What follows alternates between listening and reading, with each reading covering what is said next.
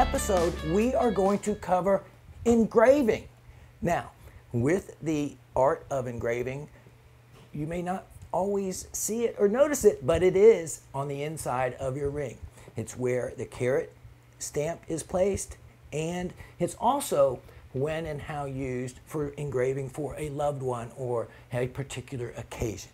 In this episode, we're going to show you the older hand tools where the mark is stamped and the modern equipment where it gives you the choice of being able to engrave any kind of numbers or letters pertaining to dates or the carat weight of, say, your center diamond even.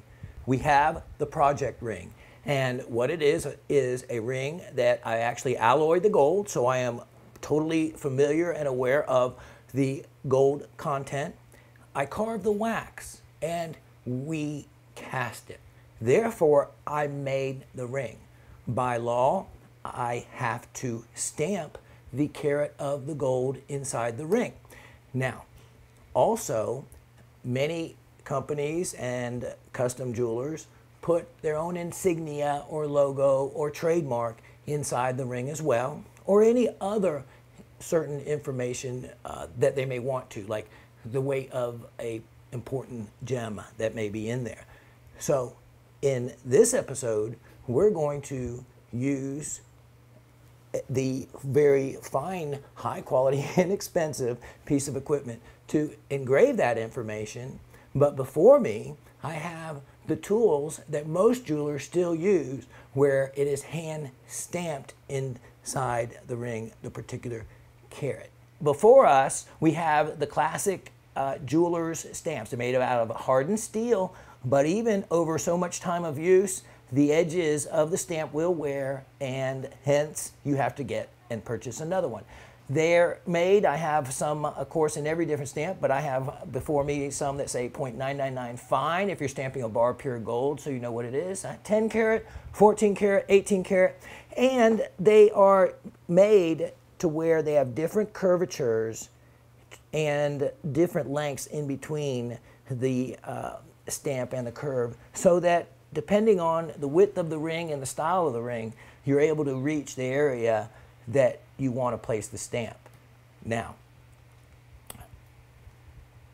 it's not as easy as it may sound, because if you don't line it up and strike it just right, in other words, if you ever try to hit the nail with a hammer and you miss, same thing happens here.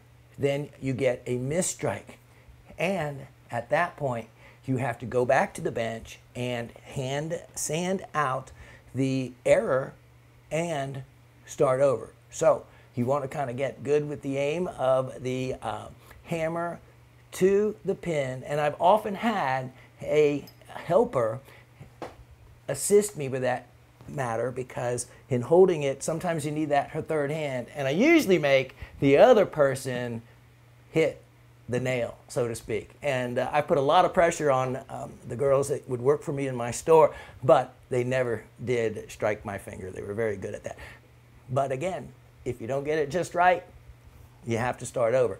Now, the piece of equipment where it's easier to get it right, but there's a lot more knowledge in actually working it, is the expensive inside ring engraving machine.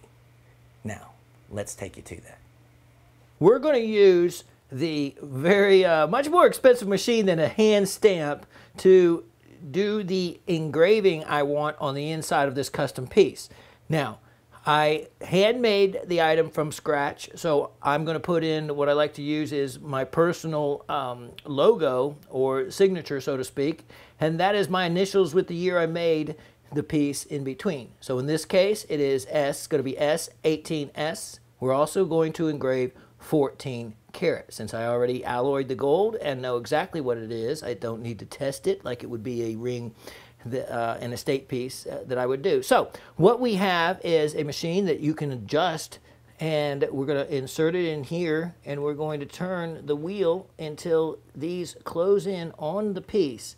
And okay, I see that because of the thickness, this is perfect because it demonstrates the versatility is because the width of the bottom of the shank,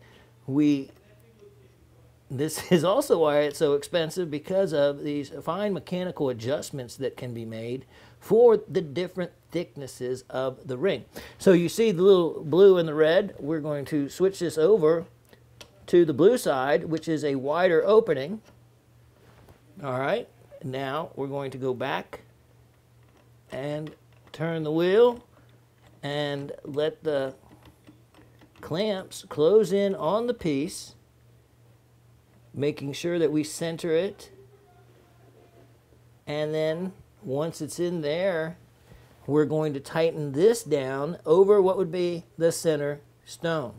This locks it in all 4 places, assuring us that it's not going to move during the engraving, and will allow for the engraving to be as straight as possible.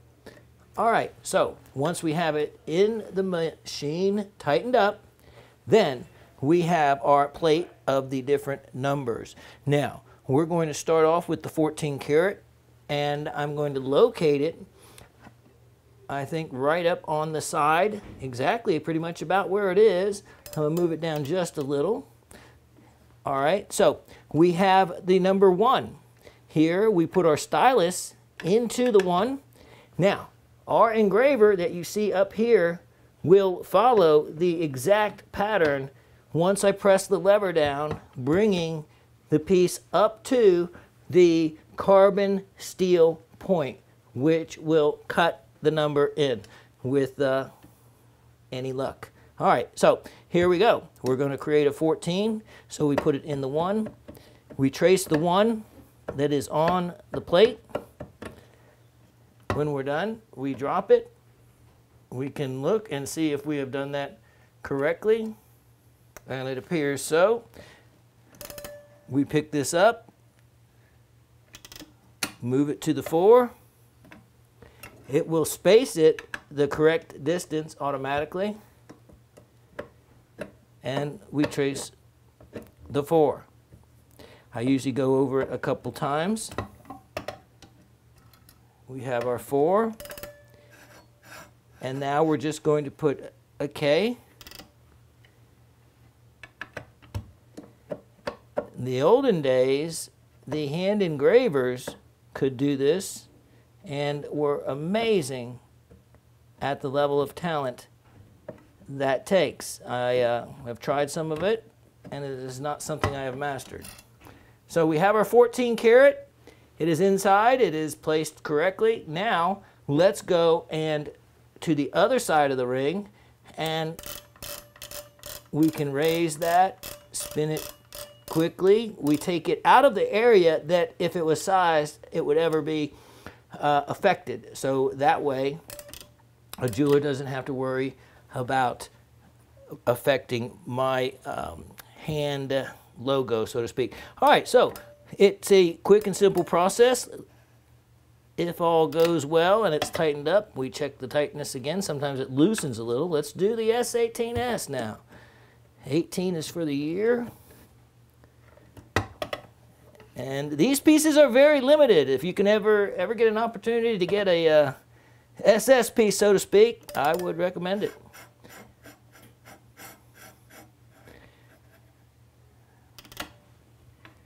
All right, S is done. If there is a mistake, the piece has to be filed and sanded out and gone back over, and that does occur. The piece can shift, or I can be kind of not all together and forget the correct letter or number I'm doing next, or not space it the same. So many things can go wrong. All right, this should be the last letter. And with any luck, we have what we're looking for. S18S. And then the 14 karat on the other side. And now we are good to go for the legal parts and the custom parts of adding what is necessary when you do a custom ring. The carat stamp, always the most important thing, and then by choice, if you want to add your logo or factory trademark, that is done as well. Now, in this episode, you were able to see how a ring can be stamped, or you can use the fancier equipment to do any other of the choices you may want for inside ring engraving. And with that process completed, that is the final step in a custom ring done right. Thank you for joining me in this episode, and I look forward to seeing you again.